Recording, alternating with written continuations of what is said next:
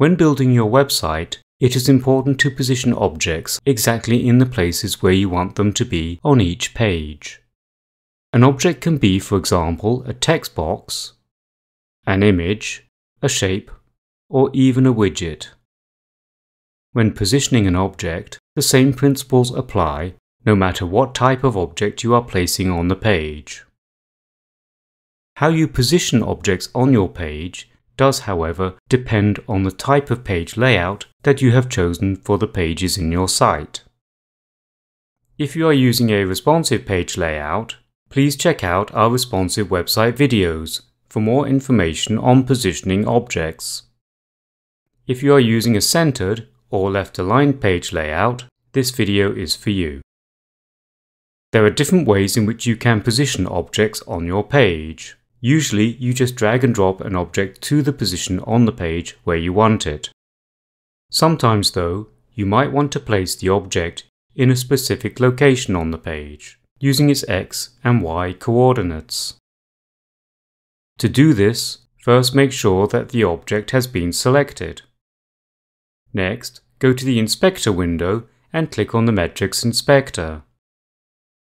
Modify the horizontal X value and vertical Y value in the Position section by entering in the coordinates that you want to use.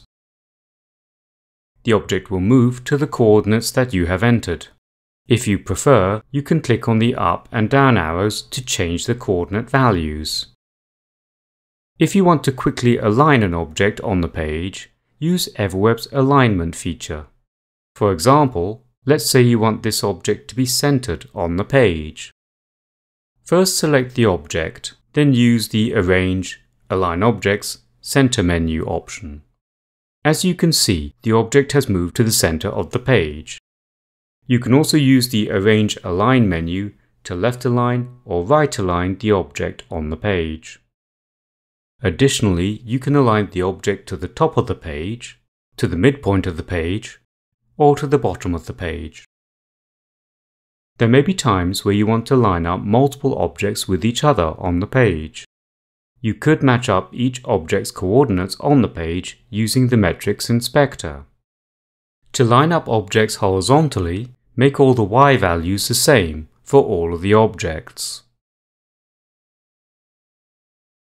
To line up objects vertically, make all the X values the same for all of the objects. If I want to have the objects equally spaced apart, I will have to work this out and position each object manually. There is, however, a much easier way to do all of this.